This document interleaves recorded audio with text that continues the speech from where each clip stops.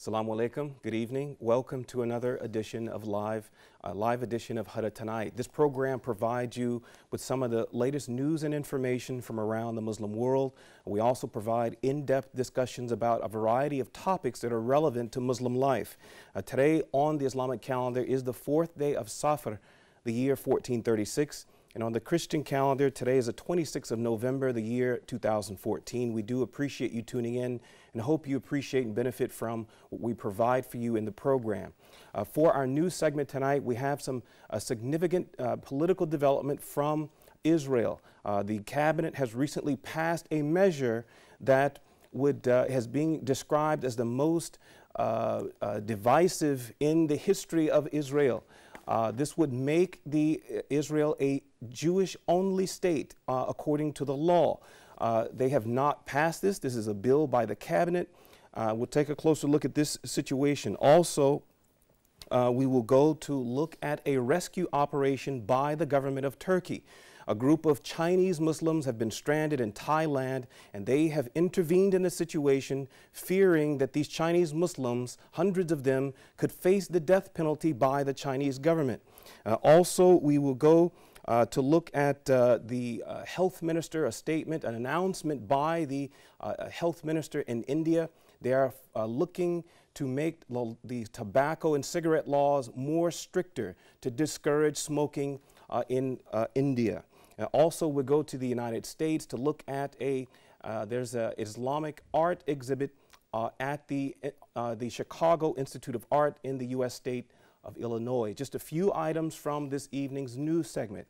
Following the news segment tonight, for our social segment, we're going to have an in-depth discussion about Al-Aqsa Mosque. This is a one-week-long campaign that we have launched. We will continue with the information, providing background information, a very important look at some of the important aspects of Al-Aqsa Mosque in Islam. We're going to be joined by our dear brother, Sheikh Mohammed Sabir from the UK. Also, following this discussion, we're joined by a dentist, Dr. Mahmoud Sharwawi. He is going to join with us to talk about some of the common problems that we experience in our maintaining our dental health. So we look forward to both of these very informative, very useful discussions to provide us with good information, inshallah. We'll take a short break and then come back with our news segment. Assalamu alaikum.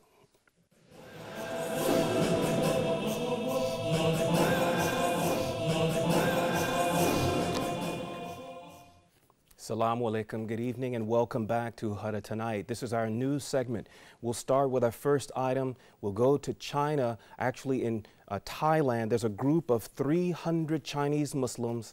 They have been detained by the authorities in Thailand with counterfeit passports. Now, the Thai authorities, in collaboration with the Chinese government, these people, they could face the death penalty if there is not at the end of their investigation.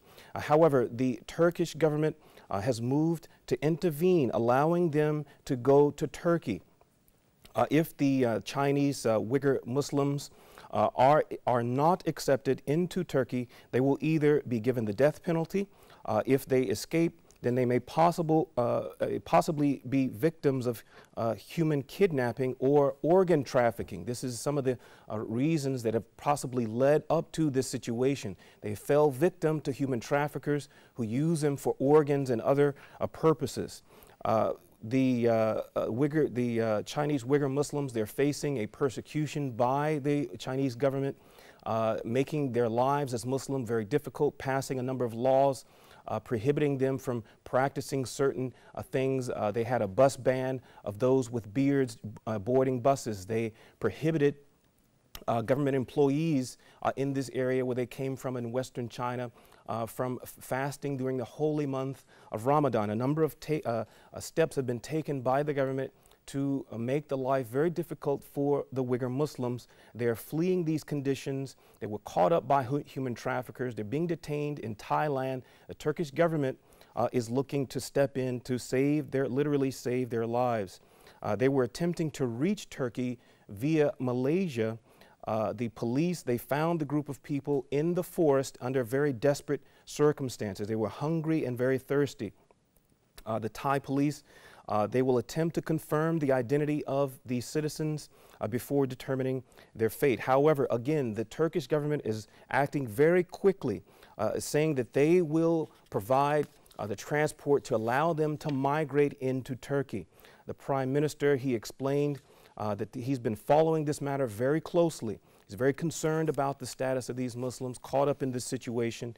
And if they are, in fact, not able to be transferred to the possession of Turkey, they could be put to death by a firing squad by the Chinese government.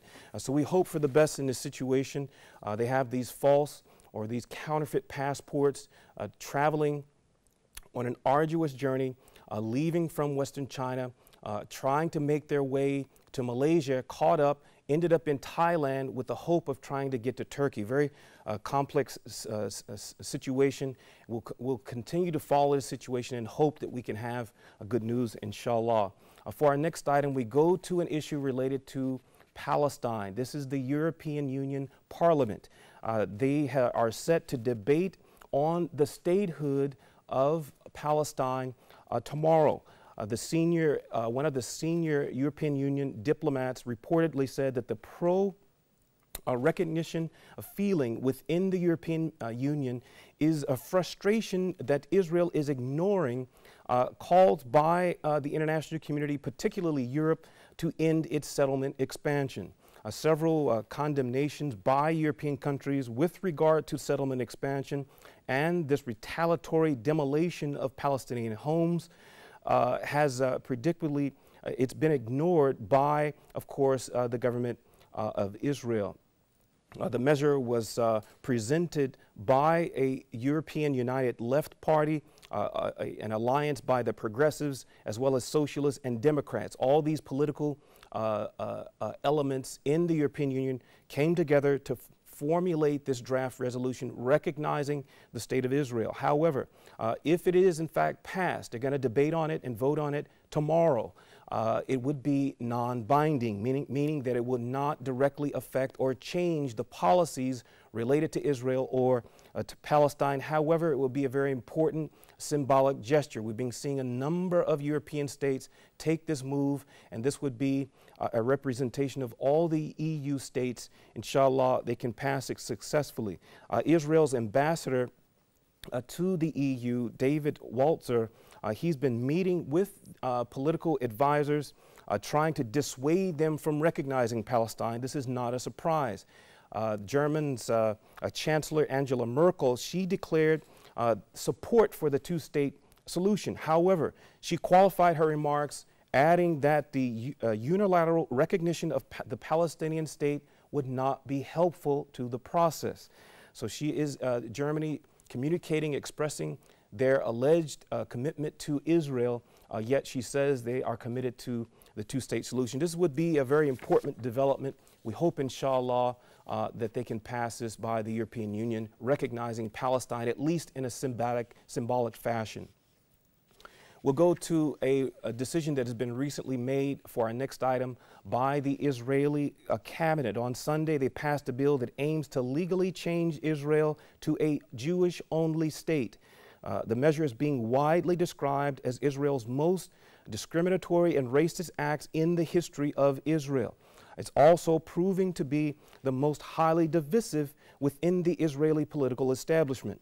The Palestine Liberation Organization, the PLO, has strongly condemned this Israeli government for approving the bill. On Tuesday, the PLO's executive committee said that the bill aimed to undermine the so-called two-state solution. Palestinians also said that Israel would use this as a way to deny Palestinian refugees the right of return. A law professor at Israel's Democracy Institute, Mordecai Kremnitzer, he said that the measure opens the way to legal discrimination. Kremnitzer, he said that in the courtroom, the Israeli judges may interpret this, if it is in fact passed, as a principle for the supremacy of the Jewish foundation at the expense of a democratic foundation in Israel. Meanwhile, the Israeli Prime Minister Benjamin Netanyahu, he, along with other right-wing politicians, They say that the proposed law is essential to protecting Israel's identity against those who are questioning the right of Israel to exist. Netanyahu said that, quote, the Palestinians refuse to recognize this, and there are also opposition from within. He's referring to opposition from within the Israeli political establishment against recognizing Israel as a Jewish state. So we see a number of sides to this story against this bill. Israeli politicians themselves from across the political spectrum, and also, of course, outside within the Palestinian.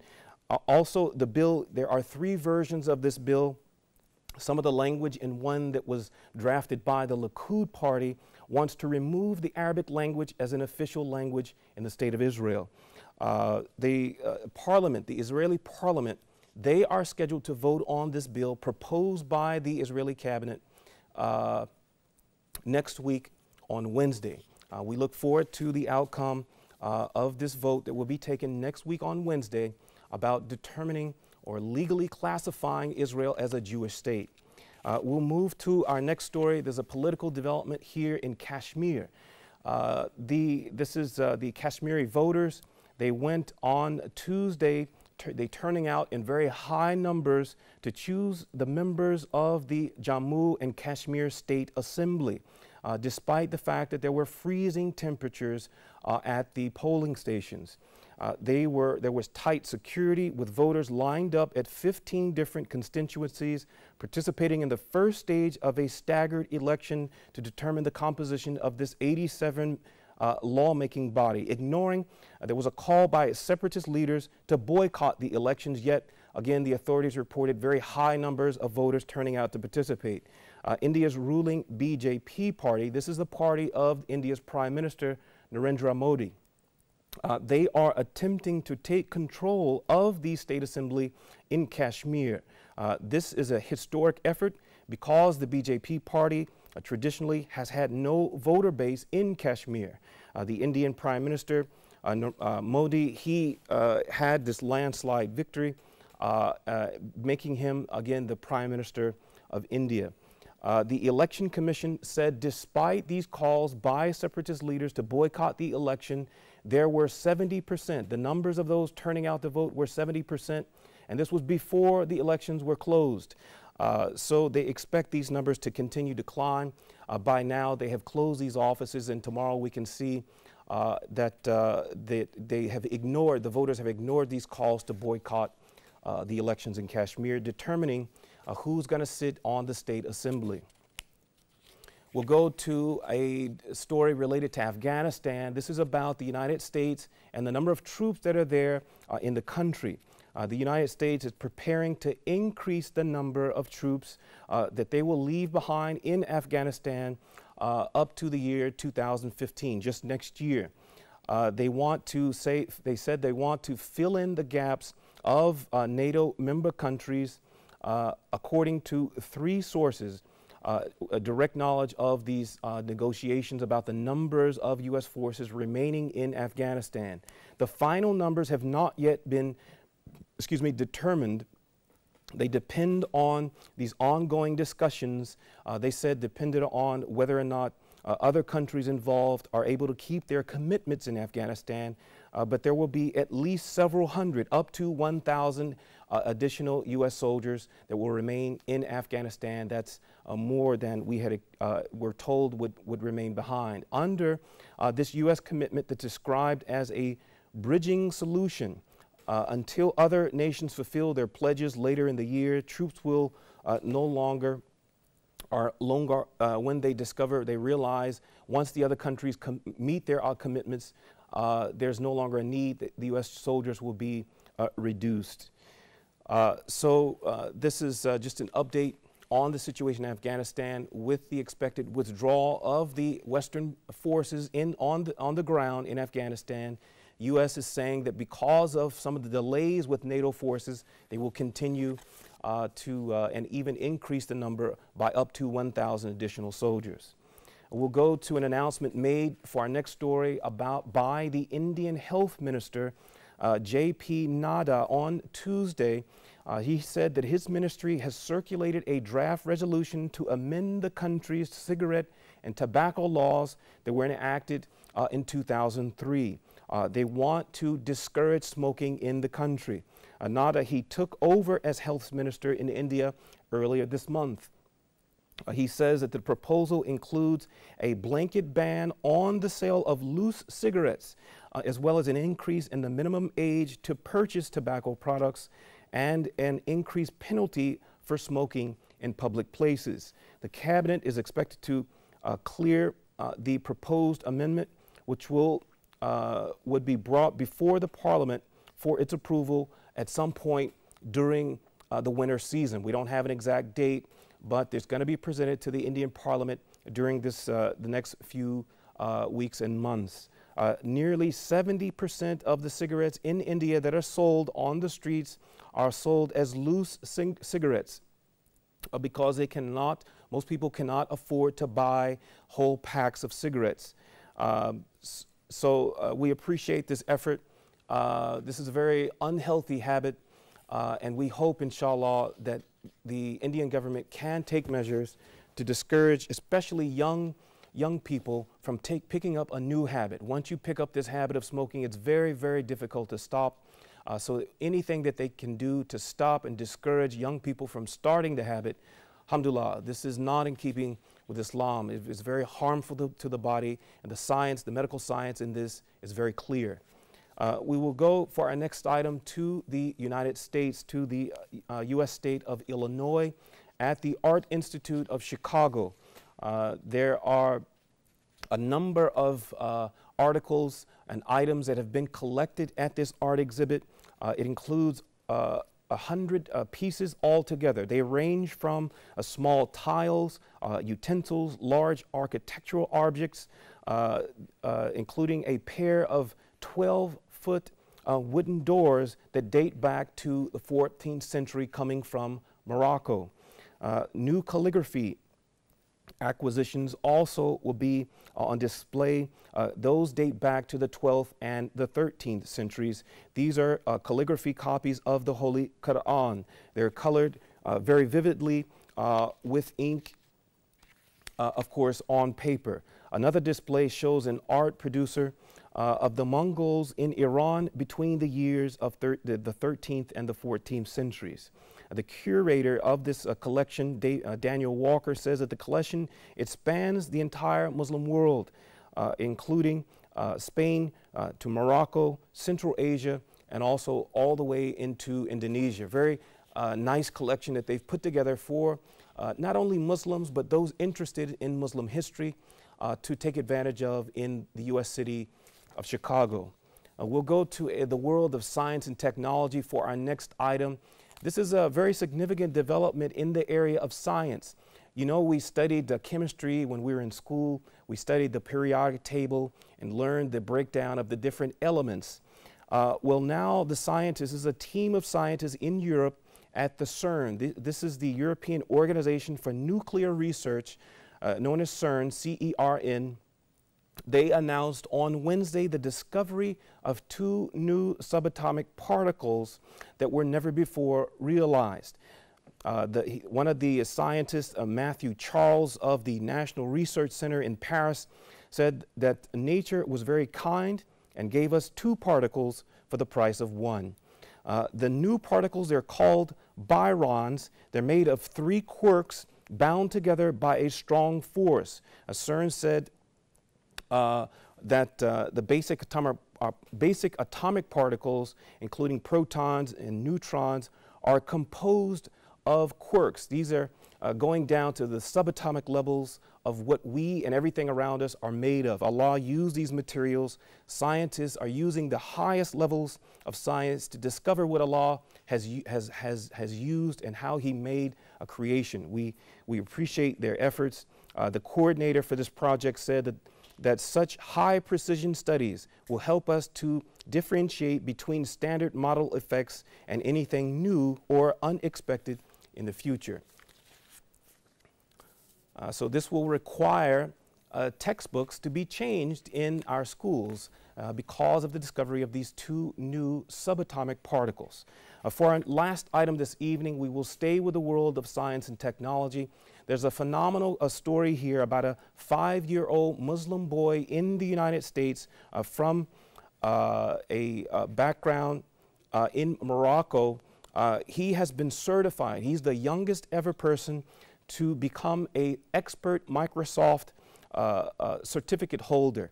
He, again, is the youngest one who's ever taken and passed this test, one of the many tests that they administer by the Microsoft Corporation. In an interview, he said, this is a 5-year-old young man, he said, I like compasses, I like telescopes, but what I love the most are prisms. So he has made history by becoming the youngest person ever. These are very advanced levels of understanding computer sciences, and he, at the age of 5, has taken these tests and passed them. Undoubtedly, this young brother, his name, Ayan Qureshi, again, of Moroccan background. He is a Muslim young man in the United States, making history. Undoubtedly, he has a very bright future in the area of computing science. We wish him the best and congratulate him and his family, inshallah. Thank you for tuning in to the news segment. We will conclude here for tonight. We'll continue with more news and information tomorrow, inshallah. We will take a break now, look at the expected weather for tomorrow. Then we will come back for our social segment, tonight's 2 social topics. We will go to talk and open up the subject of the 3rd holiest site in Islam, Al-Aqsa Mosque in Palestine. Very important subject. We're going to be joined by Sheikh Mahmoud Shabir from the UK. This is our dear brother. We always appreciate him being with us. Also following this, we're going to be talking about common dental problems. We're going to be joined by a dentist. He's an Egyptian dentist here, Dr. Mahmoud Sharawi. Inshallah, you can benefit and incorporate this information in your lives. We'll take a short break and be right back. Assalamu alaikum wa rahmatullahi wa barakatuh.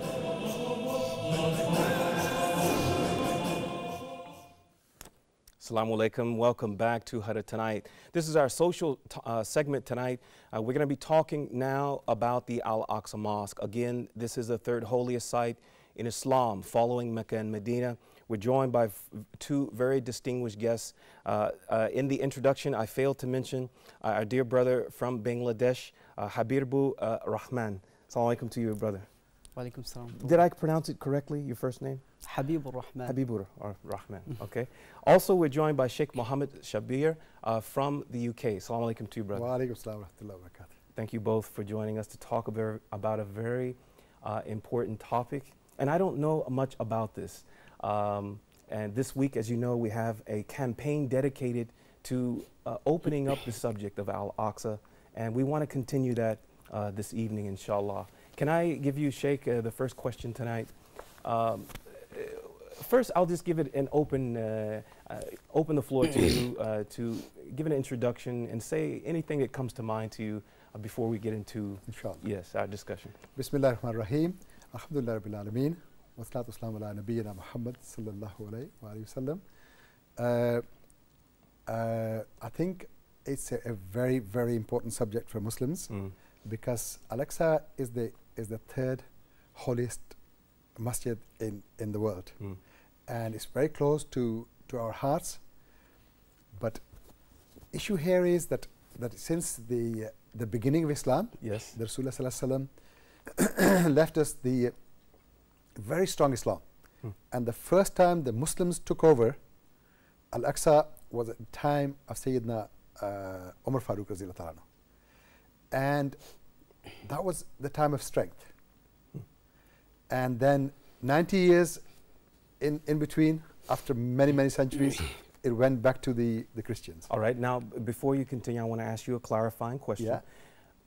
Give us a date on the Christian calendar. What was about the time frame? Was this I imagine that this was the 7th century, the early... the early 7th century. All right. The time of Umar radhiyallahu ta'ala, his Khilafah, that was the first time the Muslims were in control of Al-Aqsa. Okay, so this is over 1,000 years ago. over 1,000, over 1,300 years ago, or 300, more than yeah. 300 years Okay. ago. Mhm. And then later, which I'm not really fully aware of the date, but many, many centuries later, the Christian Crusaders took it for 90 years. Okay.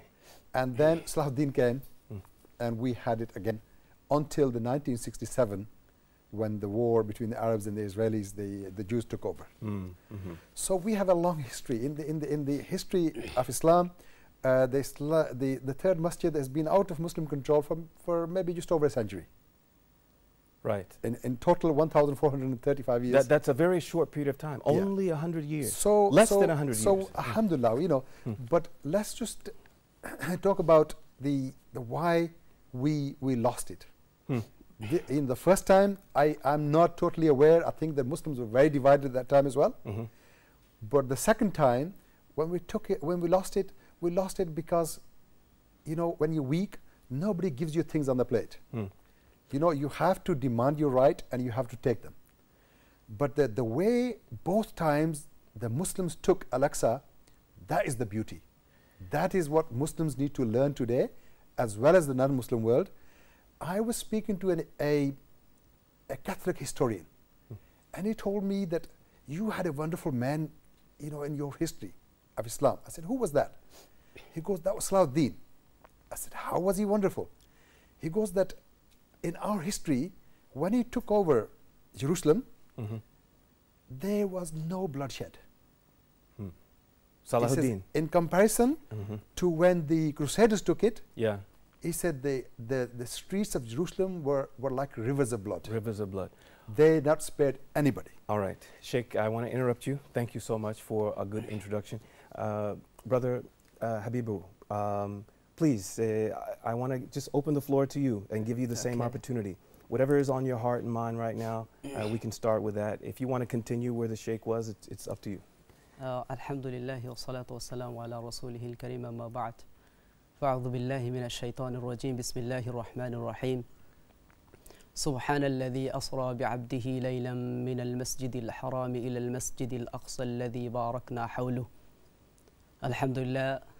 First I want to say thanks to our viewers who are watching our programs, and I want to say thanks to Huda TV for choosing these wonderful topics. It's really important topics about Al-Aqsa.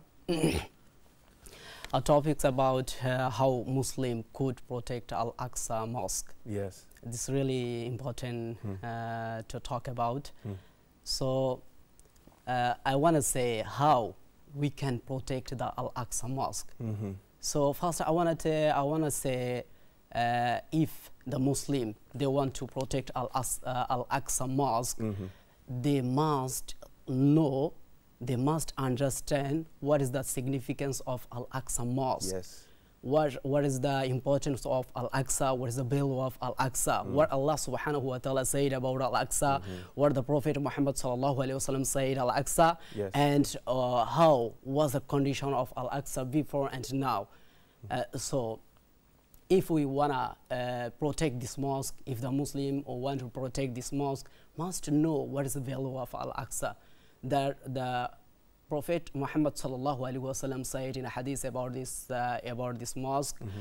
So the first, the Al-Aqsa Mosque, it was the Qibla for all messenger of Allah subhanahu wa ta'ala. Wait a minute, I'm sorry. Can you please repeat that? For a while, the Al-Aqsa was what? Al-Aqsa was the first Qibla. Al-Aqsa was the Qibla for world's Anbiya, for world's prophets. You understood? You mean I the mean same now in our time? It was in Mecca, we have the Kaaba, and we go and make pilgrimage and circumambulate. At one time, Al-Aqsa was this? Yeah, Al-Aqsa was the Qibla. No, not precisely. Okay, not precisely. Okay, we'll clarify it in just a second, Sheikh. All right, please continue. And so Al-Aqsa was the Qibla. You understood the Qibla. Qiblatun li jami' al-anbiya. It was the Qibla for all prophets. Before the Prophet Muhammad sallallahu alaihi wasallam. After that, the Prophet Muhammad, it was the first Qibla for Prophet Muhammad sallallahu alaihi wasallam. The Muslims in the period of Muhammad sallallahu alaihi wasallam and the Muhammad sallallahu alaihi wasallam was prayed. They were praying to Al-Aqsa Mosque. So when you say Qibla, you mean the direction? Yeah, direction. The important distinction. All right, thank you so much. So Al-Aqsa is the first Qibla for Muslims. It's the first Qibla for us religion for Muslims. Wow, okay. Muslims were praying to Al-Aqsa. The Prophet Muhammad sallallahu alaihi wasallam said in a hadith, said, narrated Ibn Abbas radiallahu ta'ala anhu. Ibn Abbas radiallahu ta'ala anhu said, عن عباس رضي الله تعالى عن ابن عباس رضي الله تعالى عنه كان رسول الله صلى الله عليه وسلم يصلي وهو بمكة نحو بيت المقدس والكعبة بين يديه. Ibn Abbas radiallahu ta'ala anhu said, the Prophet Muhammad sallallahu alayhi wasallam was the praying to Al-Aqsa, but he was inside of Makkah. And the Kaaba was in front of him, but he was praying to Al-Aqsa. Wow. Al-Aqsa. And after he immigrated to Medina, from Makkah to Medina, after he immigrated, they were praying to Al-Aqsa about 16 months. After that, Allah subhanahu wa ta'ala changed this Qibla from Baytul Muqaddas to Baytullah. I mean, Masjid Al-Haram in Mecca. Yeah, it's changed. So the Muslims, they were praying to Al-Aqsa 16 months. So this was not a small thing by any means. Yes, of course. If all Muslims in the world at that time were directing themselves to make the 5 daily prayers to Jerusalem, this is a very significant. And we know that Al-Aqsa is the second mosque in the old. It's the second mosque. The second, mosque that was constructed in the world. Yes. Allah subhanahu wa ta'ala said in Quran, the first mosque is the Al-Haram, Al-Mosque. The first. Masjid Al-Haram in Makkah. And the second mosque is Al-Aqsa. Prophet Muhammad sallallahu alaihi wasallam said in a hadith narrated by Abi Dharr radiallahu ta'ala anhu. Prophet Muhammad sallallahu alaihi wasallam said, عن أبي ذر رضي الله تعالى عنه قال قلت يا رسول الله أي مسجد وضي في الأرض أول قال رسول الله صلى الله عليه وسلم المسجد الحرام ثم قلت وأي مسجد وضي في الأرض ثانيا قال رسول الله صلى الله عليه وسلم المسجد الأقصى. Narrated this hadith by Abu Dharr radiallahu ta'ala anhu. He asked to Prophet Muhammad sallallahu alaihi wasallam, Prophet Muhammad sallallahu alaihi wasallam, who is mosque founded, who is mosque builded in the earth first? Prophet Muhammad sallallahu alaihi wasallam said the Al-Haram mosque. And who is one is second mosque? Prophet Muhammad sallallahu alaihi wasallam said the Al-Aqsa mosque. All right. So it is the second mosque in Islam in the world. Thank you so much for this very good, important information. You said something very important. You said in the start of your comment, you said you talked about the need to protect Al-Aqsa. Yeah, of course. Sheikh, I want to ask you about this protection. Is this one of our duties? Is this one of our responsibilities as Muslims to protect, keeping his word, Al-Aqsa Mosque? I think that let's just historically not forget that the Al-Aqsa or the Rock of the Dome is holy to all 3 religions from the sky, which is Christianity, Judaic, and Muslims. So all as the Sheikh mentions, all the prophets, their direction of prayer were towards the Al-Aqsa. The Christians and the Jews and the Muslims. And then Rasulullah sallallahu alaihi wasallam's wish were to change that within his heart was to change towards Makkah and Kaaba. And then Allah subhanahu wa ta'ala granted him that 16 months into migration at Masjid al-Qiblatayn. During the prayer, they was facing the Al-Aqsa, and then the order came and the Rasulullah sallallahu alaihi wasallam turned around and walked around the Sahaba and faced the other way. And the Sahaba changed accordingly.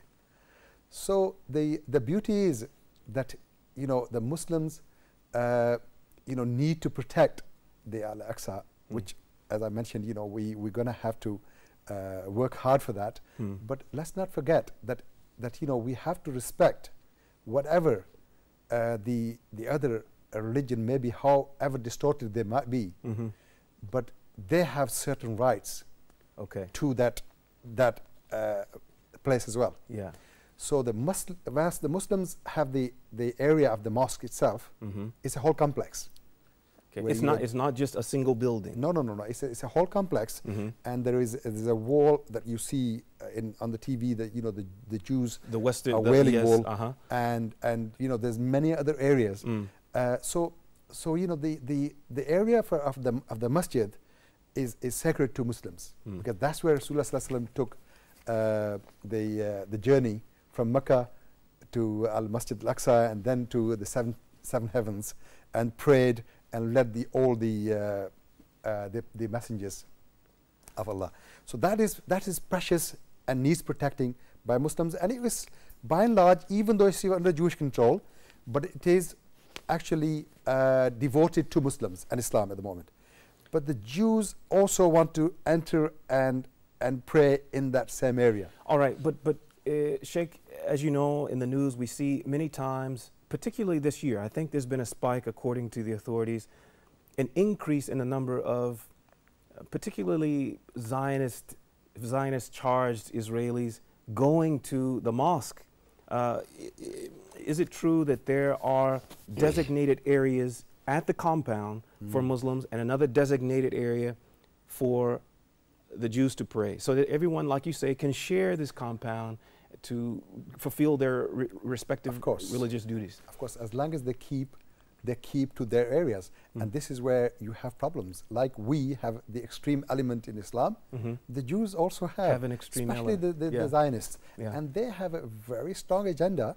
If they could have it their way, you see, because it's under their control, they will throw out Muslims altogether. And so this is the objective. And their objective maybe is to demolish the Al-Aqsa altogether and build their synagogue there. Wow, this is quite extreme. If this is in fact their agenda, do we have any Muslims calling for the destruction of the Western Wall or the areas where Jews pray? Or is this something that we only see from the extreme Jews? Well, the sad thing, as I mentioned earlier, is the weakness of the Ummah. The weakness invites invasion, and people come and take over. And all the element in the Jewish state, especially the Zionists, they really have no mercy, no soft heart for Muslims. Yeah. We know that. And the problem is that the world at large cannot stop them. Because let me give you an example. At the moment, the knowledge comparison, the first wahi and Rasulullah Sallallahu Alaihi Wasallam were about the knowledge, the Iqra. Where is the Iqra for Muslims today? We are become the nation of La Iqra. I'm sorry, Iqra. What is this term? Iqra means read. Read. Read. And Muslims today, in knowledge, where are we? Look at the comparison with Jewish state. They are 9 to 13% of the population are PhD holders. Whereas the Muslim today may be 1 in a million PhD. It's not the quantity, it's the quality. Yeah. And they've taken that from the Muslims, the Islamic belief, the knowledge, the value of knowledge, and knowledge gives power. And today, whether they're backed by Americans or Europeans or the rest of the world, they have the power. Yeah. And they've taken over. And they are bit by bit taking the Palestinian lands, bit by bit taking the Al-Aqsa complex. Right. And the Muslims are, look at the state of Muslims today. The other big problem we have is disunity. Allah subhanahu, the Quran says, وَاعْتَصِمُوا بِحَبْلِ اللَّهِ جَمِيعًا وَلَا تَفَرَّقُوا. Hold the rope of Allah and don't split amongst your ranks. Right. Yeah? And be firm and together. And we are no state today. We are more divided than ever before. And we want to take back the Al-Aqsa. How is that going to be possible if we're disunited? Yeah. Disunited. So brother, thank you. I want to bring you in on this conversation and ask you about the Sheikh here is talking about the history, the overall arc of Muslim history. Right now, we're in a period of time that less than 100 years, where there's some weakening, or in terms of the political power. I don't want to politicize the whole conversation. No. But is this the first time that we've seen this situation where a foreign power is sitting in the Holy Mosque? How did we handle such situations in the past if there were ever another foreign occupying power? Well, I wanted to tell first the significance of Al-Aqsa Mosque. You know, this it's our direction, it's our second mosque, and it has a lot of significance. Actually, Al-Aqsa Mosque, it was under the Muslims in period of Umar. After that, Salahuddin Ayyubi, he opened this mosque, and right now it's under the Jewish this mosque. But how we can protect this mosque? We are Muslims. The Jerusalem is our place. It's a holy land that Allah subhanahu wa ta'ala said in Quran. Our prophet Musa alayhi salatu wasalam, he called to his nation to come to enter in this holy land, and this is our land, our holy land, and the mosque, Al-Aqsa Mosque, is our mosque. So it's not under the Muslims now, it's under the Jewish. So what can we do to protect in this mosque? So I think at first we are Muslim. If our iman is our believing to Allah subhanahu wa ta'ala is strong, if we have powerful iman, powerful believing to Allah subhanahu wa ta'ala, we can protect this mosque, and Allah subhanahu wa ta'ala will help us to protect this mosque. That Allah subhanahu wa ta'ala said in Quran, Allah subhanahu wa ta'ala said, وَلَا تَهِنُوا وَلَا تَحْزَنُوا وَأَنْتُمُ الْأَعْلَوْنَ إِن كُنْتُم مُؤْمِنِينَ. Allah said, وَلَا تَهِنُوا, no tension, وَلَا تَحِنُوا وَلَا تَحْزَنُوا, no fear, no afraid, no tension. وَأَنْتُمُ الْأَعْلَوْنَ, you will be win in kuntum mu'min, if you are mu'min, if you are believed to Allah, if you are flow to Allah, if you flow to Prophet Muhammad sallallahu alaihi wasallam, and if you flow to Quran, you will be win. So no tension, no afraid, you will be win. Allah subhanahu wa ta'ala said, if we are mu'min, so if we have a strong iman, if we practice Islam very well, after that we try to protect this Al-Aqsa Mosque, we can protect it, and Allah subhanahu wa ta'ala will help us. Yes. So yeah, thank you for answering. We go back in history and we saw, as the Sheikh said, times in history where the Muslims, for a period of 90 years, the Christians had come down from Europe, and we were able to retake control without bloodshed. You said something that I thought was very, very important. The problem is not Judaism and Jews. No. For many thousands of years, hundreds of years, we commonly shared this holy site for our respective faiths. So I want to stress the fact that the problem is not Jewish people or the Jewish faith. The matters of differences of faith is a matter only for Allah, right? So the problem is a particular type of thinking, right? A type of governance, and with a particular, a very strong form of backing. Yeah, we have the community of a Jewish community living in Manchester, where my grandchildren, my granddaughter Sarah, our neighbors were Jewish, and my grandchildren Fahad, Sarah used to pray with them. Yes. And we used to have a very close bond with them, and I know because I have very close links with that community through the various centers in Manchester. Some of the Jews were against the state of Israel treating the Palestinians so badly. That's right. I tell you something, I know many Jews that boycotted, not the Muslims, Jews boycotted made in Israel because on that principle, that they treat the Palestinians so badly. So let's see if Muslims can be that impartial as well. In some way, if the Muslims are doing something wrong, we should condemn it just like the Jews do. And I mean, not all Jews are bad. It's not a Jewish Muslim issue. It's a false dichotomy. It's actually the Zionists and even the extreme element, within the Jewish community in Jerusalem and in Israel, that is pushing that agenda. And they have, of course, enough friends, to back them up. So, without politicizing it too much, I think that, well, let's just keep it like a human issue. You know, we're all the different religions, especially the Christians, the Jews, and the Muslims, they all got revelations from God. And they all have a very, very same agenda. Basically, we differ on very little. And that little is sometimes enough to keep us at each other's throat. And I think it damages everybody. And I think that really this issue, it needs outside interference. And United States, being the most powerful country on the face of the earth, can play a vital part in that.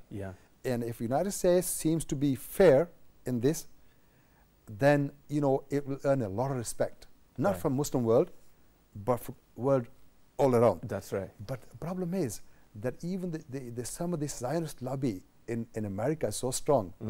Even the president of the United States sometimes is totally helpless. They say he's the most powerful man on the face of the earth. But I've read the biographies of President Clinton and other presidents, and they say sometimes we are the most powerless people when we know that things should be done, but we can't do them. So there is problems. We sometimes say that why doesn't the government of the United States do this and this, and president do this?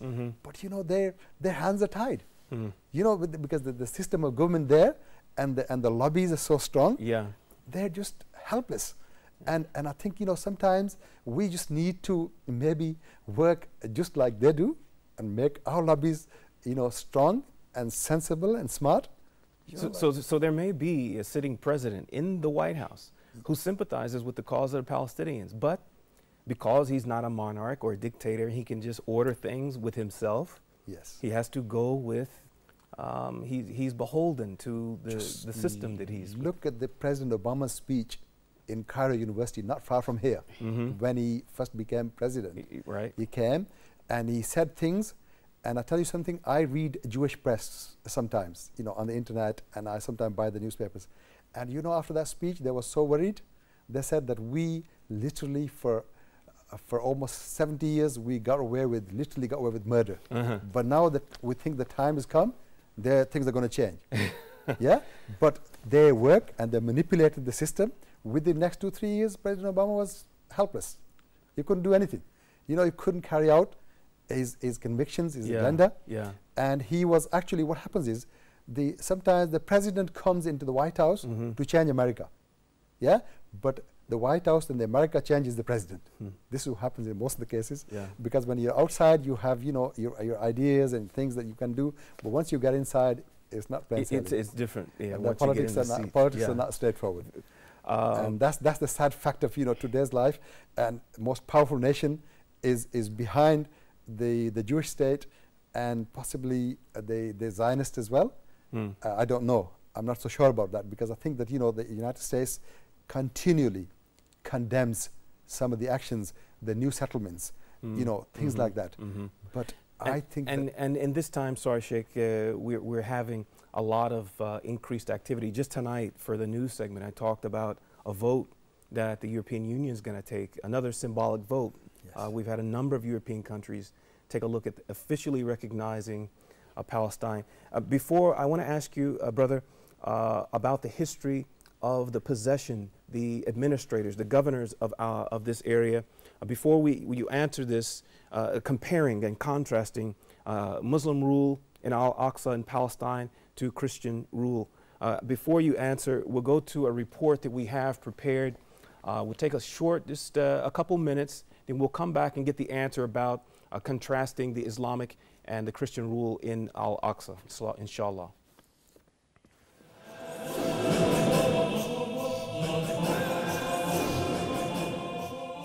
For those people who are looking at the situation, the Muslimin around us, and say there is no hope for this ummah is destroyed, there is no hope for it. Those who look at the situation of Islam and Muslims and the countries of Islam and Muslims being eaten up by other people. But Allah, I will tell you, every single person that has made an effect in this dunya was not a really great man before they became great. They were not particularly talented, not particularly educated, not particularly eloquent. They didn't need the permission of everybody. They didn't have the help of everyone as well. But Allah, they had one thing and one thing only, and that was a deep burning desire to achieve something. One day the Prophet ﷺ stood up in the depths of the night. It is authentically reported in Al-Bukhari that he raised his hands up to the heavens and he said, "Oh Allah, my ummah, my ummah. Ya Allah, my ummah, my ummah. Ya Allah, my ummah, my ummah." He couldn't say more than that. He couldn't finish his sentences because he was so emotional. Until the night passed and the last third of the night came, until Fajr time came. And at that point, Jibreel alayhi salatu wasalam came down and said, Ya Muhammad sallallahu alayhi wasallam, Allah has sent me and said, Ya Muhammad, your Lord will not disappoint you regarding your ummah. Your Lord will not disappoint you regarding your ummah. The question is, brothers and sisters in Islam, are we going to disappoint our Prophet sallallahu alaihi wasallam? Are we going to disappoint our Prophet sallallahu alaihi wasallam? Allah has promised our Prophet He will not disappoint him regarding our ummah. The question is us. Are we going to otherwise not fulfill the promise of Allah and be a disappointment for our Prophet ﷺ? Be you of those people who fulfill his vision. Remember, by Allah, the Prophet ﷺ was a very positive person. Be very positive about yourself. Be very positive that you can make a change. Be very positive that you will have an effect in changing the ummah. Every single time, the believers in the Quran and the Sunnah of the Prophet ﷺ were being negative, the Prophet was positive. Every single time. When Yusuf alayhi salatu wasalam was in the bottom of the well, in his greatest moment of despair, there came upon him an angel by the name of Jibreel, who told him that Allah subhanahu wa ta'ala told him the following thing: لَتُنَبِّئَنَّهُمْ بِأَمْرِهِمْ هَذَا وَهُمْ لَا يَشْعُرُونَ. Verily, O Yusuf, a day will come when you will tell them about what they have done, and by Allah, they will not even know that it is you telling them. And this is the positivity of Islam. When the mother of Musa alayhi salatu wasalam was despairing, what did Allah subhanahu wa ta'ala tell her? Allah subhanahu wa ta'ala told her, throw Musa into the river. Indeed, my enemy will grab him. And then by Allah, out of Allah's mercy, in some way or the other, Allah will return Musa back to his mother so that she does not despair. Positivity in the eyes of negativity. When the people stood there and said, we're going to throw this little boy by the name of Ibrahim into this huge fire, what did Ibrahim say? Hasbunallahu ni'mal wakeel. Ibn Abbas said, this was said by three people. The first person who said it was Ibrahim alayhi salatu wassalam. When the people all gathered together, built a huge fire to throw Ibrahim in there, what did he say? Positivity in the eyes of tremendous negativity. Hasbunallahu ni'mal wakeel. Allah is our protector, and enough is He a protector over us. For those people who are being harmed, who are being hurt by your families and by your situation now. But Allah, remember the situation, Imam Ahmed rahimahullah, and remember that he was also harmed and hurt for years and years. He was lashed until his arms were out of his sockets, yet he never gave up being upon the truth. For those who look at the situation of Islam and Muslims and the countries of Islam and Muslims being eaten up by other people, but Allah, never despair. Let me tell you what Ibn Kathir says in his Bidaya and Nihaya, and I recite to you the following. He says, 1,000,000 crusaders entered into Bayt al-Maqdis, and they did with it what animals do in the forest, and they perpetrated that which even the shaitans do not do. In 1 week, they killed 60,000 people. From them, the scholars, the worshippers, the imams of masajid, and the ascetics. They put up the cross over Bayt al-Maqdis. They brought into Bayt al-Maqdis the pigs and replaced the adhan with the callings of disbelief and shirk. And people cried and they cried and they cried, and they thought that Bayt al-Maqdis would never ever return to the control of Islam and Muslims, and that there will never be an end to this trial and tribulation of the people of Islam. So the disgrace upon the believers continued until Allah raised from this ummah a hero who planted the love for the blood of struggling in the path of Allah flow through the veins, and he planted the spirit of struggle and valor in the souls, and he destroyed the pessimism that had unsheathed the hearts. So there stood the man by the name of Salahuddin, and he called out from A'mak and Jadana. He said, oh, woe to Islam. On that cry, the heroes from the army of Muhammad sallallahu alaihi wasallam stood up until they met the Crusaders and they killed 30,000 of them, and they opened up Al-Quds and they purified the sacred lands from the evil ones. Their victory continued until the Crusaders had no option but to pay the jizya from a lowly hand, after the Crusaders had been the commanders in authority in power for 91 years. My brothers and my sisters in Islam, those who are despairing about the situation of the Ummah, by Allah, it could be we are on that 90th year. We could be on the 90th year, the year before Allah gives this Ummah victory. You know what? It could be Allah laughing at this Ummah because His mercy is just about to come. Never despair of the mercy of Allah subhanahu wa ta'ala.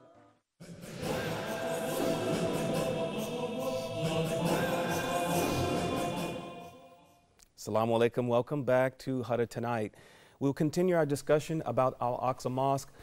This evening we're joined by two distinguished brothers from Bangladesh, Habibur, Rahman, and Sheikh Mohammed Sabir from the UK. Thank you again for being with us.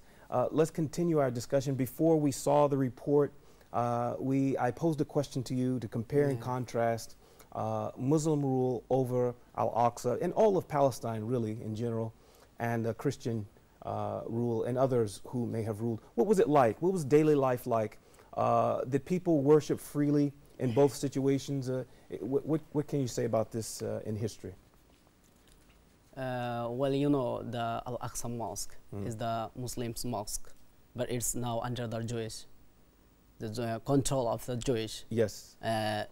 So the nowadays Muslim can't go there, they can't worship there, they can't pray there, and they can't visit to this mosque. Before it was the resting place. It's the resting place for prophets.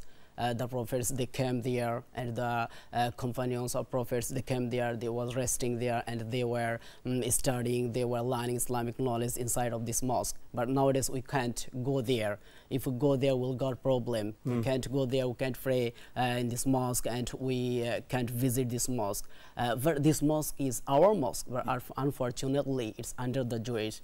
So what can we do? What is the solution to taking it back? Okay. So we are Muslims, but we have problem is we are disorganized. We don't have organization. We don't have community. We don't have.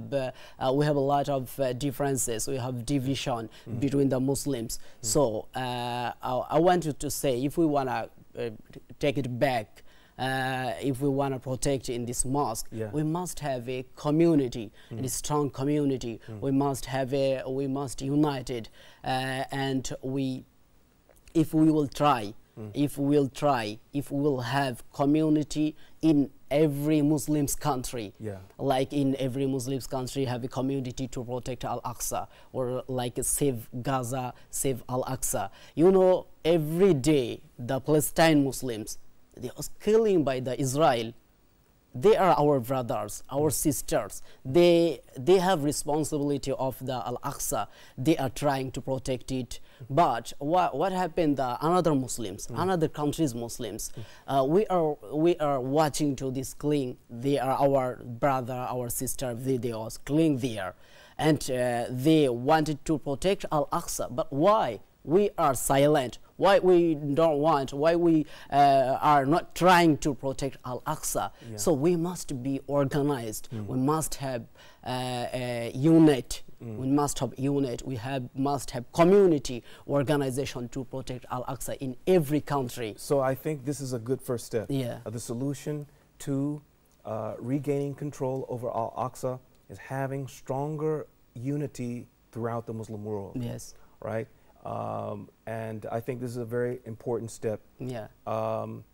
Sheikh, Muslim unity, and what else do you think is important towards regaining control after we've achieved more unity? I think that, you know, my experience and my opinion on this differs from all the Ummah as a whole. Okay. Because for nearly 70 years, we have been trying and trying and trying, and nothing's worked. Isn't it time?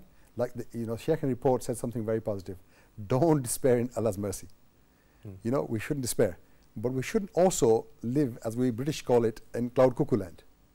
You understand? You British? You understand? No. Cloud cuckoo land is where you put your head in clouds. Oh, yeah. And you think that things will happen. Okay. You know, we have to face the reality. And I think if we change our approach, the best way is today is the world of media, the knowledge, make the world understand and know, you know, the suffering that Palestinians are going under, and the bullying and bad and underhand tactics that Israelis are using. Just need to make the world aware. There's a lot of sympathy for Muslims in Palestine. There's a lot of sympathy around Europe, a lot of sympathy around America, a lot of sympathy in Japan and China, everywhere in the world. That's right. There is a lot of goodwill. What Muslims fail miserably is to cash in on that. You know, because we have very poor strategy. We don't have a strategy. You know, everybody just stands and talks and talks and talks. You know, there's no plan.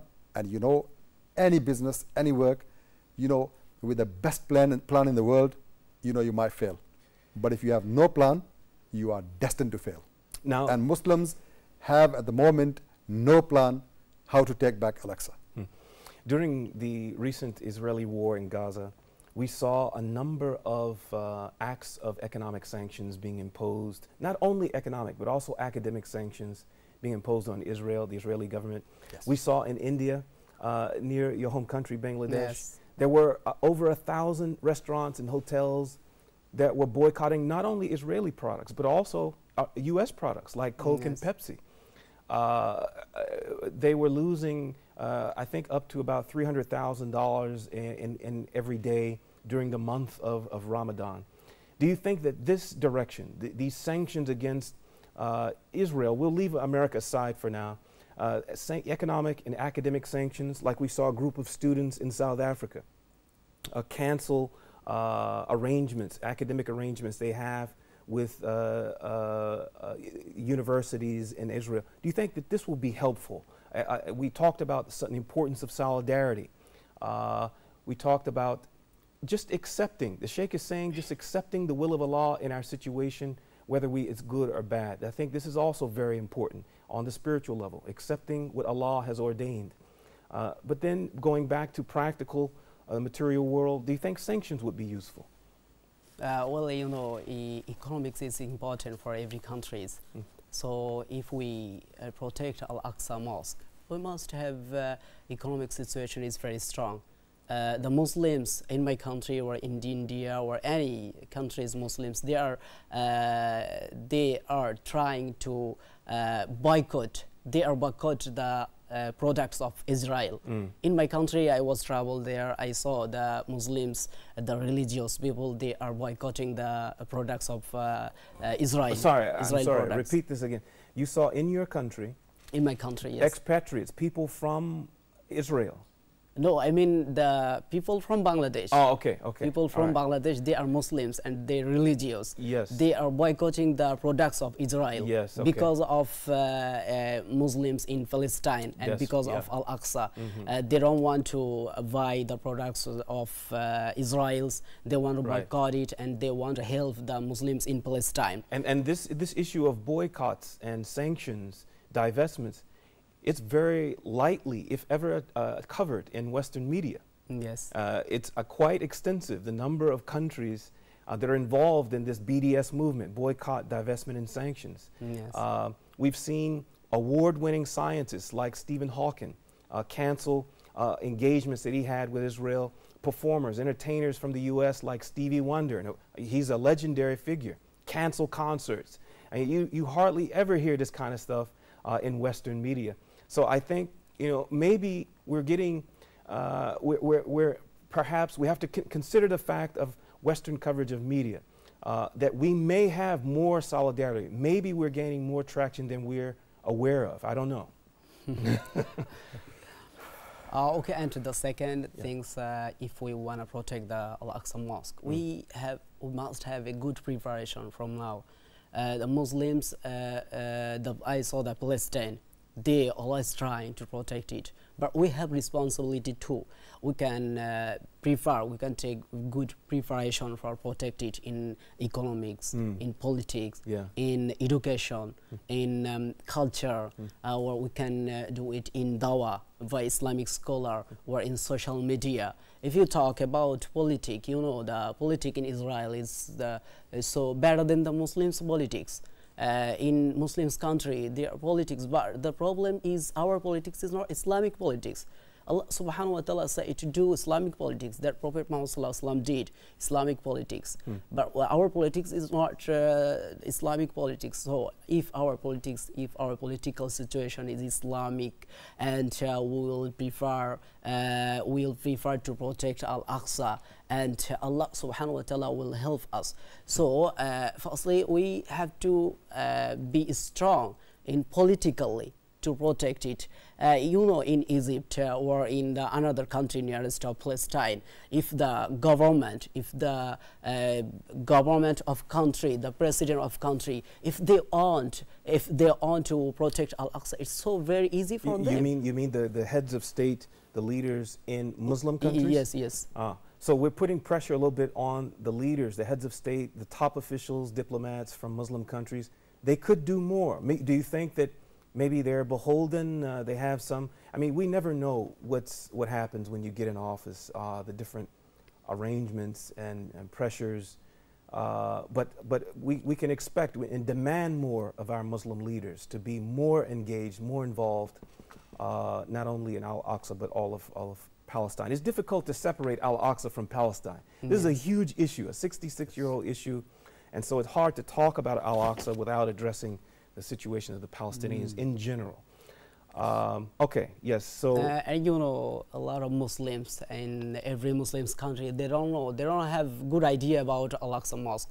What is the Al-Aqsa Mosque? What is the value of Al-Aqsa Mosque? So, if the scholars, they are talking about Al-Aqsa and giving information about Al-Aqsa to the Muslims in every country, if they talk in Jum'ah, in their sermon, or if in their conference, or in any place they are doing da'wah, they will talk about Al-Aqsa Mosque. What is the significance of Al-Aqsa Mosque, and why we should need it, and why we must protect it. We must know. The Muslims, they don't know it. So must have education about Al-Aqsa. Yeah, this must is have another, education. Sheikh, I think he's right. This is another good step towards a solution, keeping Al-Aqsa at the tip of our tongue. Yes, I think it's the awareness. The awareness of the issue amongst Muslims and non-Muslims. I think it's very important. You know, our children, again, that Muslims living in the West can have a big impact on this. But thing is that the Muslims in the West are so disconnected with their countries and with the Muslim world, and they're not really interested because nobody's really preparing them. I'll give you an example of Israelis in 1 year. They sponsored 1 million children, Jewish children from West, to become the hosts, the guests of the Israeli government. 1 million children from America, Canada, Europe, to come to Israel in 1 year to know about Israel. Wow. Yeah? That's a very strong program. Well, I'm telling you that we don't have no programs, we don't have no plan. And time for us to, firstly, Allah subhanahu wa ta'ala very clearly says in Quran that I never change a condition of a nation until they change themselves. And we are so far away from our deen, which I'm sorry, every time I come on this program, I try to shake out the Muslims. You know, we are a long way away from our deen, and we need to come back and pray and then gain knowledge, because knowledge today is the power. And we have to, our elders, have to encourage the youth to go as far as they can, push them, to gain knowledge, because knowledge is what's going to change, and knowledge is what's empowered Israel. Knowledge is what's empowered the United States. But today we are furthest away from knowledge.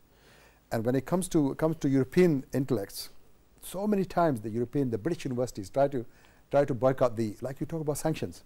Sanctions are never good because it doesn't really bother them. few 100,000, a few million there. They're so powerful and they've got so much money that, you know, this is very insignificant. For Muslims, maybe, you know, Allah subhanahu wa ta'ala looks at the niyyah, at your intentions, and you try to please Him, and you try to, you know, you hate what they do, and you're trying to, you know, to do something about it. But, you know, maybe they get rewarded for it. I hope they do. But the thing is that, you know, they're never going to be biting until the United Nations and the United States backs them. And that will never happen. That will never happen. We can keep dreaming. What it is, the reality is that we have to come back to our deen, and we have to gain the knowledge, and we have to put our differences away and unite it. And that's the only way we, peace or war, I don't know how we're going to get it back, but that's the only way we'll get it back, is by empowering ourselves. You know, weak in this world, Brother Ali, you know, you've traveled around the world. Does you know, anybody care about weak? You know, our deen tells us to care about weak, but that's about it. You know, the world today is, you know, if you got the stick, the world is running in front of you. Yeah? And if you got the carrot, they're behind you. Yeah. Yeah?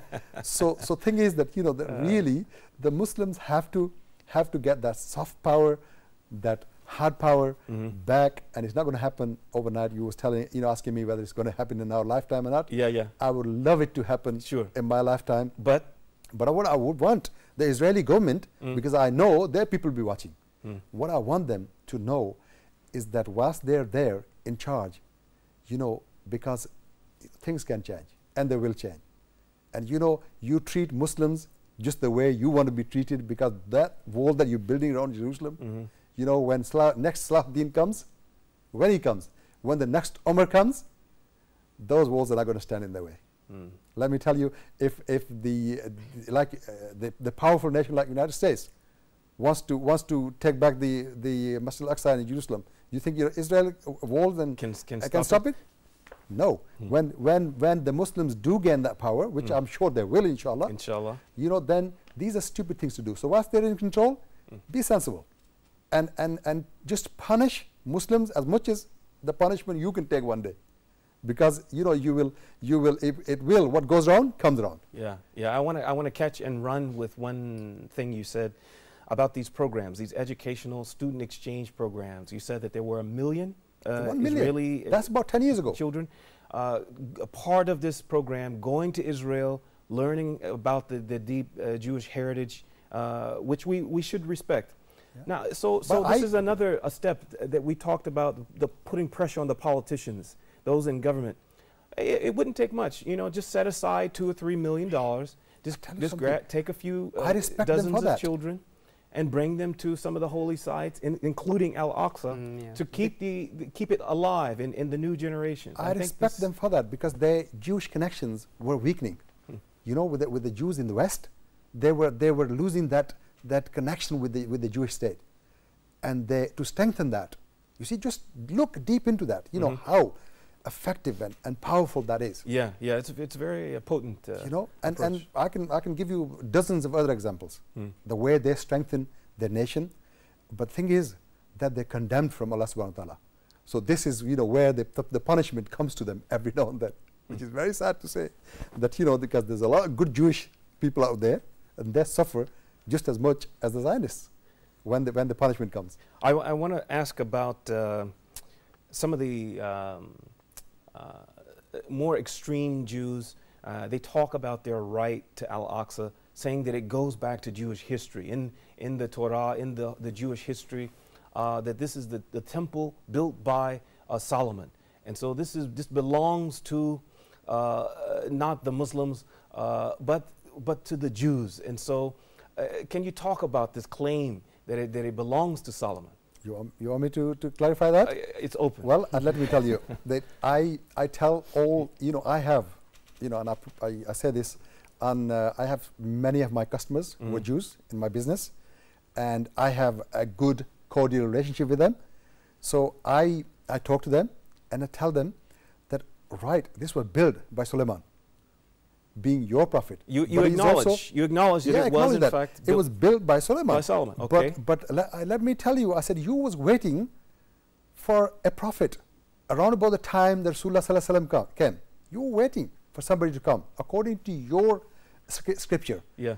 And then he came, because he didn't come from your lineage, you don't accept him. You didn't recognize but him. You were on Islam, Moses were on Islam, and that same Islam exists today. Why don't you come and join us? And we're together. The thing is, the solution is not fighting. Solution is sit down and see where the right is, where the haqq is, and the truth is, and then accept that. And inshallah, you know, we are slowly but surely winning that war, because the thing is that the war ideas, you know, the problem with today with Muslims, our so-called Muslim brothers, like in Boko Haram and IS, they are giving Islam and Muslims such a bad publicity and bad name, which we could do without. We really need to counter the fears and the problems of the West, because the Islam and Muslims are not to be feared. You see, right. And it's the duty of Muslims, it's our duty to lay those fears to rest, you know, and show these people the compassionate nature of Islam and its Prophet. And that's what we, you know, where we're going to win the hearts and minds, and that is how we're going to get the Al-Aqsa back. Okay, Sheikh, let me interrupt you. We're almost out of time. We got about 1 minute left. I want to ask Brother Habibur, I'm still struggling with your name. It's okay. The Sheikh said he acknowledges when he talks with his Jewish customers, his clients, yeah, okay, Solomon did build the temple. Talk more about the view. A lot of times I think people who don't understand Islam think that Islam began with Prophet Muhammad in the 6th century. And that the Hijra date, the 1436, the year that we're in now, this is the age of Islam. To open this up for us a little more, he talked about Solomon, in fact, building the temple, but it doesn't remove the fact that it's an Islamic site. Okay. Yeah, the Jews, they are telling it's their place. Yes. The Mosque Al-Aqsa is their place, and it's the Jewish or Yahudi's mosque. But actually, the Sulaiman alayhi salatu wasalam, he built this mosque, but this mosque is from Muslims' mosque. You know, it was the first Qibla, we talked about it, yes. And it's the second mosque in the earth. So this is our place, our mosque. But why they want it? Because it has a lot of value. It's importance mosque. Yeah. So they want this mosque, and they want this mosque will be there under their rule. But it's really our place, and we must take it. We must take it back, and we must protect this mosque. So that we talked about, if we have preparation to protect in this mosque about political or economic or education, yes. or in Islamic dawah, or in culture, or in social media, yes. if we have good preparation, we can try to protect in this mosque. We can say to the governments of Israel, this is ours, and we can make them understanding how it's our place, how it's our mosque. We can make them understanding. After that, we can tell them give us to back. If they prohibit it, we can declaration about al-jihad in Islam, because they want to give our right. It's our right. They want to give us, so we can declare for jihad and fighting with them. After that, we can fight with them. There Allah subhanahu wa ta'ala said in Quran, fighting with them. After that, we can back it from them, because it's ours and right. All right. Well, we have just a couple seconds left. I asked you for 3 minutes.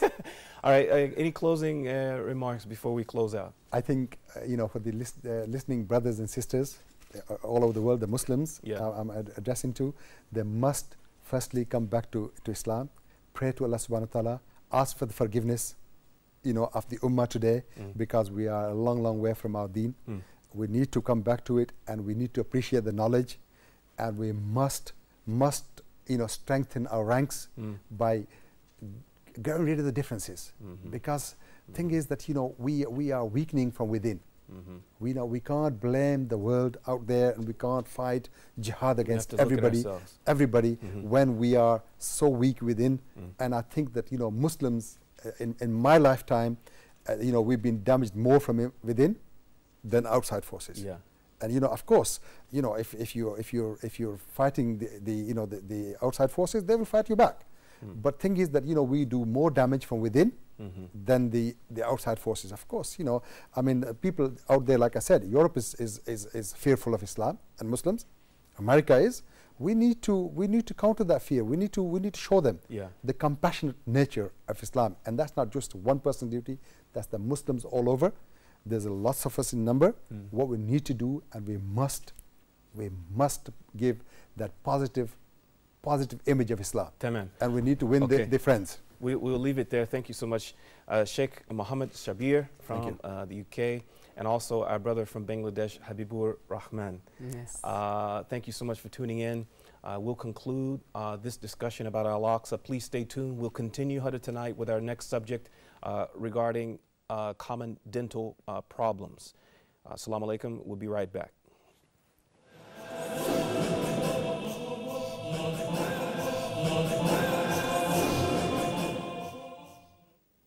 Assalamu alaikum. Welcome back to Huda tonight. We'll continue our social segment this evening with a discussion about dental diseases. We're joined this evening by Dr. Mahmoud Sharawi. Assalamu alaikum to you, Doctor. Alaikum assalam wa rahmatullahi wa barakatuh. Thank you very much for being with us. We're going to talk about some common dental problems. Yes. How would you like to start? What are some of the most common dental problems and diseases that we encounter? Just let me start off saying it's my pleasure to be here, Huda, tonight. In the name of Allah, the most gracious, most merciful, may Allah send His peace and blessings upon His final Prophet, Muhammad sallallahu alayhi wasallam, and his households and his companions and those who follow him till the resurrection day. Let me start off saying, today we're going to discuss the common dental problems. Okay. Why? Because understanding is the integral part of motivation. Yes. We need to motivate people to take care of their teeth, because it's very important to take care of your teeth, because it's a mirror to your body health. So we have here common dental problems, and to simplify things, we will put them in two main categories. Okay. That one of them, the first category, will be diseases related to destructing the tooth structure itself. Okay. Which is caries and dental cavities. Okay. Okay. And diseases related to the tissues surrounding the tooth, which is periodontal diseases. All right, so destruction to the actual tooth itself. Yes. And to the environment, the soft tissue around the tooth. Yes, soft tissue and the hard tissue around the tooth. The tooth, okay. Okay. So let's start with the first category, which is dental caries or dental cavity. Caries, actually, it's a Latin word, means rotten. Rotten, okay. So dental cavities, okay. Some people, they have that funny thought about dental cavity, which is they thought dental cavity, it's a worm, okay, which is not. Actually, when the food debris, the food deposits, are allowed to stay for long on the pits and feathers of the chewing surfaces of the tooth, okay, or any hidden side of the tooth, that make the bacteria that live normally in our mouth to feed on them, producing acid. That acid dissolves the outer layer of the tooth, which is enamel. Enamel, okay. Making its way to the second layer, which is dentin, and can go more farther to hurting the core of the tooth, which is pulp, which is an organ, okay, that contains the cells and the blood vessels and the innervation of the tooth. All the highly sensitive parts, right? Yes, this is the core. The sensitive parts. And the worst case scenario is to affect that pulp in an irreversible way, and that will cause us maybe the tooth itself, okay, or to do root canal treatment, okay, at the end. So it's you can prevent that from the very beginning. And we have here the other video, guys. The first one, which is dental cavities. Actually, I hope this is the process of accumulating the food and bacteria. Yes. Okay, in the side surface of the tooth. Okay, in the between the tooth and the gingiva, which is the gums. Okay, making hard material, which is calculus. Okay, can just be removed with dental instrument. And here is when the calculus and the biofilm and the bacteria are allowed to stay longer, it will affect the soft tissue, okay, and make it into take a reaction to increase the blood flow, make it as you see red and tender, and has tendency to bleed easily. And if that continues, it will destroy the ligaments, the attachment of the soft tissue to the tooth and to the bone supporting the tooth itself. And it's irreversible. And it's a reversible disease called periodontitis. Okay. Periodontitis. And this is the worst case scenario here, to have like gingival recession and eventually loss of the teeth. And the loss of the teeth affect the joints, the jaw joints of the mouth, and maybe a bit of discomfort to the people and sunken cheeks and so that. And maybe it go farther and the bacteria leak into the blood vessel, the circulatory system of the body, and may cause a brain stroke and heart diseases.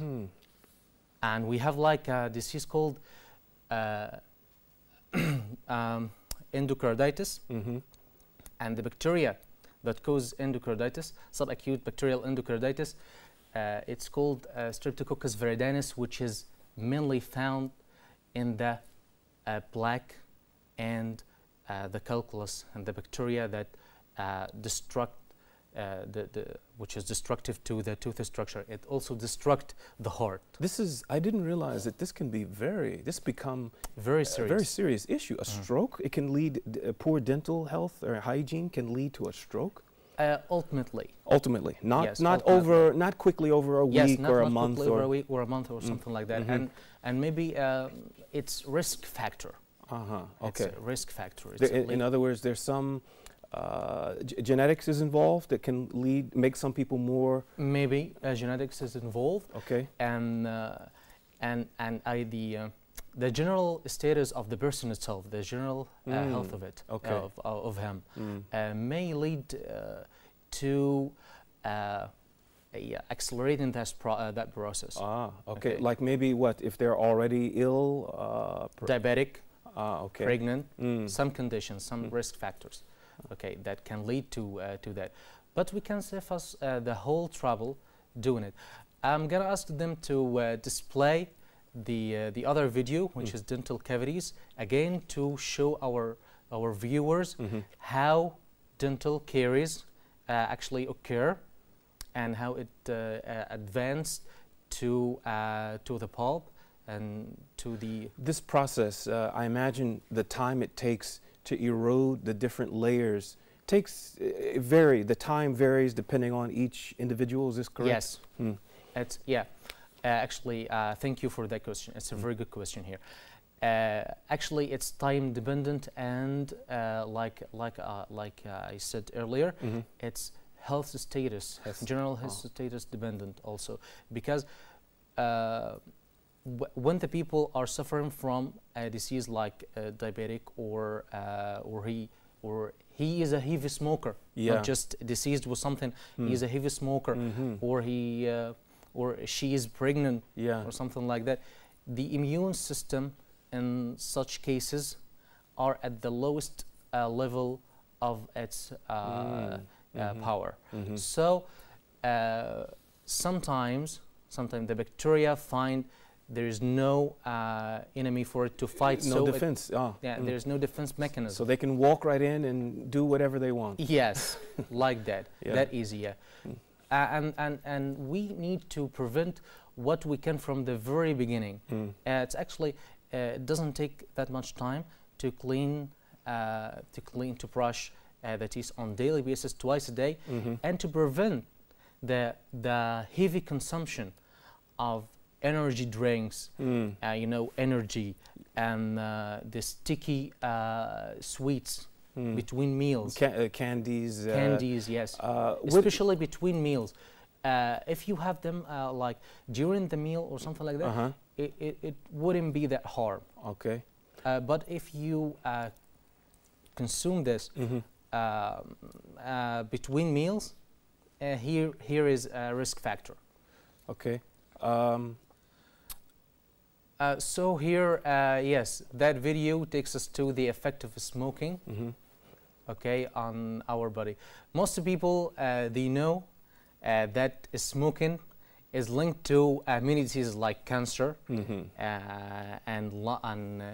and actually every disease known to mankind related to smoking. Yes, related to smoking. But here smoking can affect the smokers who are most likely to lose their teeth than anybody else. Because of what? Because smoking reduces the amount of saliva, and reducing the amount of saliva, it's very dangerous. Because saliva washes, like you see, washes the bacteria. Okay, washing action of the saliva, and the saliva also have antibodies. Okay, that fight the microbes and bacteria. And smoking too constrict the blood vessels, weakening and debilitating the immune system. Okay, and that damaging to the immune system, okay, prevent the body to fight the bacteria in a proper way. You said that the time period of erosion, can you give us like a minimum and maximum time? Let's say someone doesn't have good hygiene, maybe they're not, and by the way, if let's say the ideal thing is that we brush, what if just rinsing, will that help after drinks and meals and candy? Was that enough to at least give us a little bit of an edge, just rinsing with water, or is it not very effective? Okay.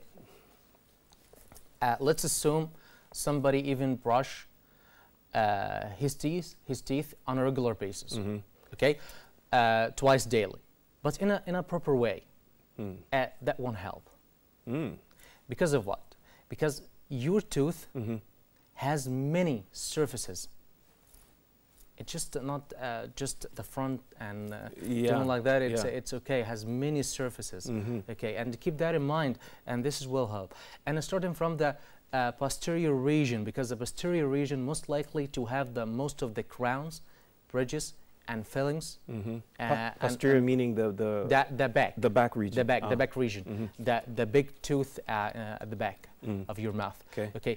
But why? Why the average person by the age of 50 most likely to have crowns and bridges, fillings, and partial prosthesis, even complete prosthesis. Okay. In that time, because that posterior, that back of the mouth, suffer always from brushing deficiencies.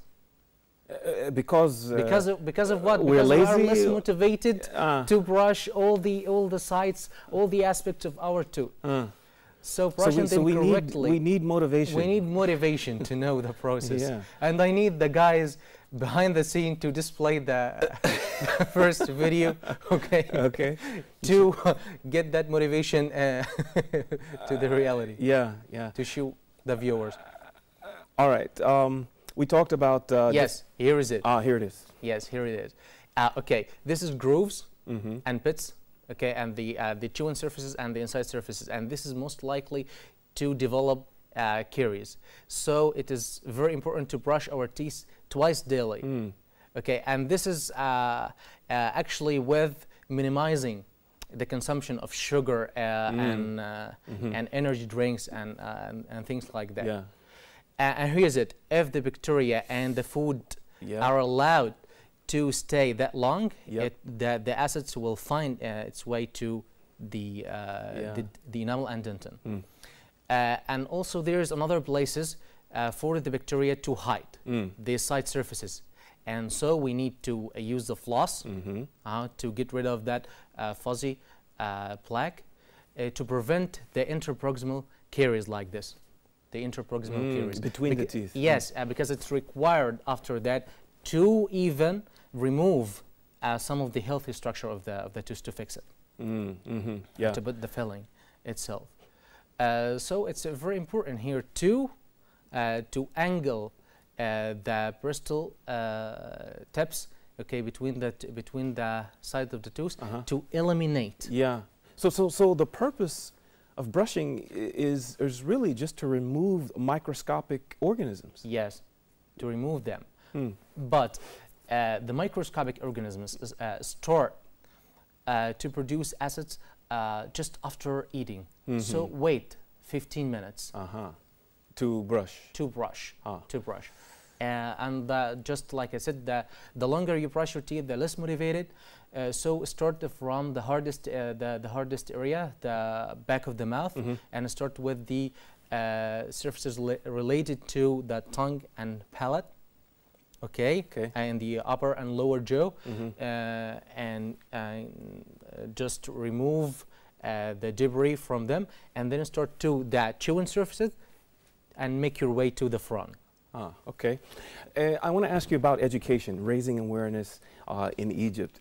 I remember growing up in the United States, there were a lot of things available to us to help young children. I still have very vivid memories of growing up, different things on the cartoons in the morning. There was a whole series dedicated to a family of toothbrushes, and they animated these toothbrushes and they animated the cavities. They really tried to motivate in schools. They talked about, what about in education in Egypt?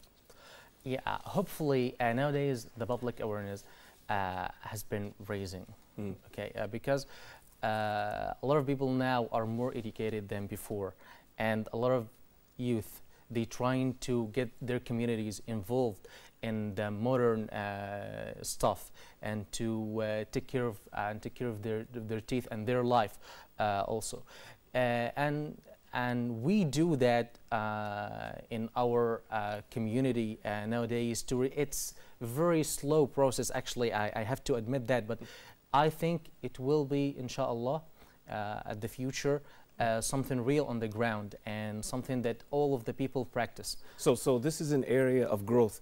The associations, is there an association of dentists in Egypt? Maybe they can lobby and put pressure on the government to include this in the education, the curriculum in the schools. Yes, yes. Actually, we need to change the perspective of the people about the dentistry and dental hygiene. Not just the government to force them to study something or to know something, because it is not effective enough. Okay, actually, maybe it's already involved in the curriculum. The students study, but it is not part of their daily practices. We need reinforcement. It's not. Yes, we need to manipulate their thoughts again. In a good way. In a good way, yeah. To help them realize that it is very important, tremendously important, of a prime importance, to take care of their teeth. Let's talk about the profile of people who are more prone to problems with We talked so far about people who have poor practices. They're not brushing regularly. We talked about people who have compromised or weak immunes because of illness or pregnancy. What other kinds of profiles can we point to? People who are more likely or less likely to have problems with cavities and this whole issue. We already discussed that earlier. We did, yeah. Yeah. And let us show the viewers that some people, like the people live in Asia, for example, are most likely to develop calculus. And calculus, which is the hard material that came out from the plaque and bacteria. All right. Okay, the hard material. Hard material. Yeah, and less likely to develop caries, dental caries, dental cavity. You're saying that people from Asia, like the Far East in Asia, are more likely to develop this hard material as a defense, a natural defense. Not natural defense. Okay. Most likely to have that dental problem. Ah, so it's a naturally occurring problem. Yes, it's a natural excessive calcium. Calculus. It's the hard material that came out from bacteria and plaque when are allowed to stay for so long between the soft tissue of the gums and the hard tissues of the tooth. So this means they're less likely in the Far East to have cavities. Yes, to have cavities. This is amazing to me. As you said, we talked about this earlier, and we're almost out of time. We have just a couple minutes left. What else did you want to talk about before we close out the segment? Just I want each and everybody to know that, guys, it won't take time to take care of your teeth. Yeah. But it will take much more time to go to dentist and to spend money and time and effort. That's right. Okay, which on something which you can prevent from the very beginning. That's right. But just get rid of the food remnants and make yourself appealing to the others when you smile, because the Prophet ﷺ said in his hadith, تبسمك في وجه أخيك صدقة. When you smile, it's a charity. So it's a charity to smile. So have good teeth to have a good smile to the others. One last question. You brought up the Prophet, peace be upon him. In his time, did they use the sticks? Can you comment? This is a common practice I see here in Egypt. Are these sticks useful? Are they destructive? Are they helpful? What are your comments about? Yes, it's the Prophet ﷺ used to use miswak, which is a tooth stick. Okay, comes from a tree called arak, as a tool to eliminate the food debris, and it was of his sunnah, ﷺ. And back at the time, it was the only thing that can get rid of the food debris. Okay, but now we have toothbrushes and toothpaste that may be more effective than miswak. But it is okay to use miswak as sunnah or to eliminate the food debris. Okay, thank you so much. I just wanted to confirm whether or not it was okay or not. Thank you so much. This is Dr. Mahmoud Sharawi. He's a dentist here in Cairo, Egypt. We do appreciate you so much to talk about, please, he's saying, he's urging you, continue to have a daily practice of removing debris from your mouths. I encourage people around you to do the same. Inshallah, you can eliminate the cost and the pain, the agony of going through dental diseases, inshallah. Thank you again for tuning in. This will conclude Huda Tonight for tonight. Inshallah, we'll be back tomorrow. Assalamu alaikum wa rahmatullahi wa barakatuh.